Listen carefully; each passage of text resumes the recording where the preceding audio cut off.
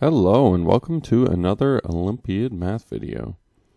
Overall, in terms of Olympiad math, this is a fairly easy one, but we're still going to work through it because it's a fun one. So before we get any further, please subscribe and like this video so I can keep making videos. And yeah, let's get going. So what we're going to do is rewrite 4 as 2 squared and 32 as 2 to the power of 5.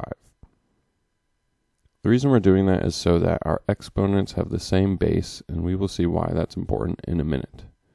So if you recall that if you have an exponent to the power of an exponent, then you multiply the exponents.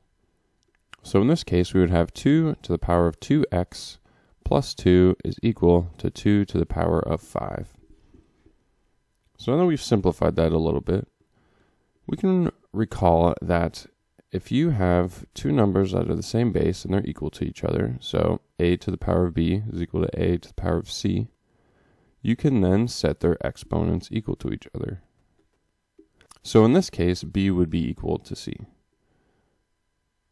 So that being said, we can do that with our equation. So we can put 2x plus 2 is equal to 5. Now, if we subtract 2 from both sides, that'll cancel out the 2 and leave us with 3. So we'll have 2x is equal to 3. Then all we have to do is get that x by itself. So we would divide 2 on both sides, and that'll leave us with x is equal to 3 over 2. And you can plug that in and check your answer, but that is the final answer. Again, overall, a fairly simple one, but a fun one. So please stay tuned for more videos, and again, subscribe and like so I can make more content. Thank you for watching.